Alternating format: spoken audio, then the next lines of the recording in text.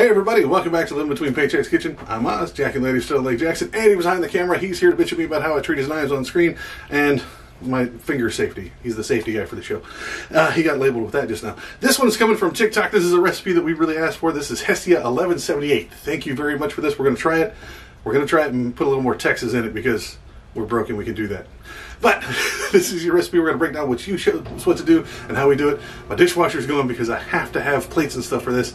And before I get into it, be sure to like, share, subscribe, do all the YouTube stuff, ring the little bell to get updates when we do these on Tuesdays and Fridays. Check our link down in the doobly-doo for our merch, which we very much appreciate it. And let's get into it. Food. Stupid dishwasher making me sound stupid. Food. Okay, this is kind of what we're told. We added some stuff. So you're going to need a pound of beef. I got the 73%, so we're going to have to drain the grease out of that. 2 cans of Rotel. Now, we got the Rotel with the green chilies because Texas. And some cheese. Now, I just said some cheese. I prefer the sharp cheddar, especially with my beef stuff, so that's what I grabbed there. And it said rice. No other kind of rice. So we're going to try this microwave stuff because it was like dirt cheap and on sale for like 30 cents. But, yeah, apparently you can do it with just regular rice, but that's all we were told we needed. I'm going to add some of these crispy jalapenos because I found them in like HEB or something, and they were amazing on like a regular salad, so I'm going to put them in here. As for seasoning, I got some garlic powder, salt and pepper. That's all to your own taste palate. Some seasoned salt to slap your mom is the best stuff because we're next to Louisiana. We try to use their stuff better than them. So get you a decent skillet, turn it up to medium high. You're going to let it start eating. Now, you want this beef to be thawed. Now you can do it while it's still frozen. Get out your kitchen's little helpers here. It's my scissors. Best thing to get this chub cut loose. If you get it frozen, you're going to have to keep turning it and peeling it off as it thaws and cooks. And sometimes you can overcook it. So just, if you leave it thawed, that's fine. Get you a spatulator and then just kind of smack it around. Put all the greasy parts down on the meat. Now, cook this until it's brown. Smack it because, you know, it's been bad meat. But break it down as much as you can. You want to start browning it now. You see how much grease is in here? That's at 73%. Like, this is the cheap stuff because we're eating cheap.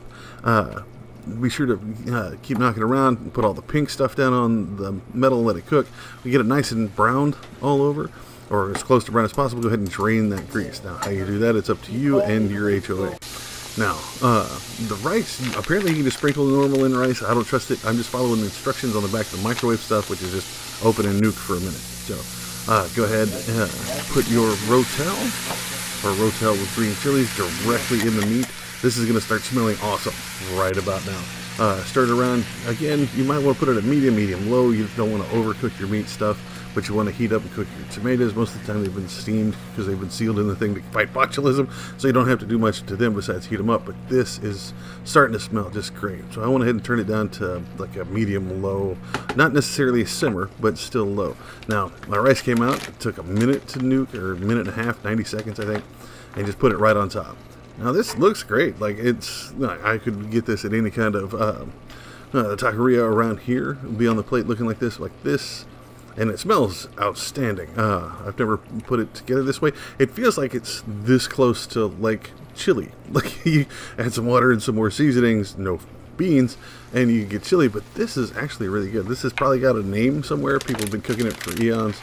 I went ahead and turned my heat almost all the way down to a simmer and then added cheese. Cheese is optional.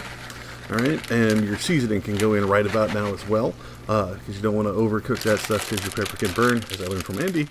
Got to get the exact right amount of cheese put in there.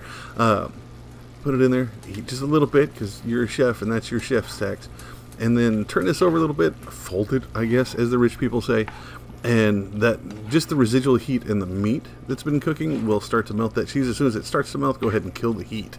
All right, see, whoop, just reach and just turn it off, remove it from heat, and that's good. Smack it a little bit, because apparently it's going to be a good meat thing. Careful of the burner, because that's still hot, so be careful. I'm almost missing some stuff. Now, I'll put some of these jalapenos on it because this was so under our budget. I had extra stuff, and I tried these, like I said, on a salad, and it was good, and it added a little more texture to it other than just a mouthful of whatever. But this was great. It tastes really good. Is well under our budget. It made enough to feed 4 to 6 people, depending on if you put anything next to it or on the side of it. It was relatively easy to make. The longest part was browning the meat, which was like 5 to 8 minutes, depending on your altitude and your oven temperature, or stovetop temperature, sorry. But this is good stuff, man. Y'all should really try this out. Like I said, this, if you leave the jalapenos out of it, this is great for like a meal prep thing. Set it apart, put it in the freezer, freeze it, nuke it, whatever. Again, shout out to Hestia 1170 something. I forgot the numbers. And I don't know what the heck to call this. But again, shout out to you. Thank you very much for giving us your recipe over on TikTok. I'm going to try to tag you in the thing over there. But this is amazing. Y'all should definitely try this one. I'm going to get up here so you can hear what I'm saying over the dishwasher. And there you have it, folks. I don't even know what the hell they call that. Rice and tomato burger stuff with cheese. Yeah, that flows off the tongue as naturally as chewing gravel.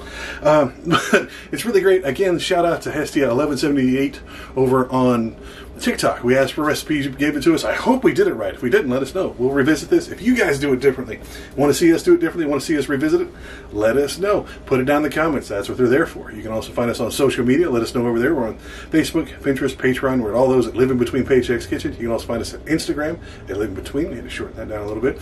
And I'm over on TikTok under my actual name, Osway Nerdy, which is my actual name, I swear. Get up. So, I'll see you next time. I'm going to go eat some more of this rice stuff. It's going to be great. And I'll see y'all next time.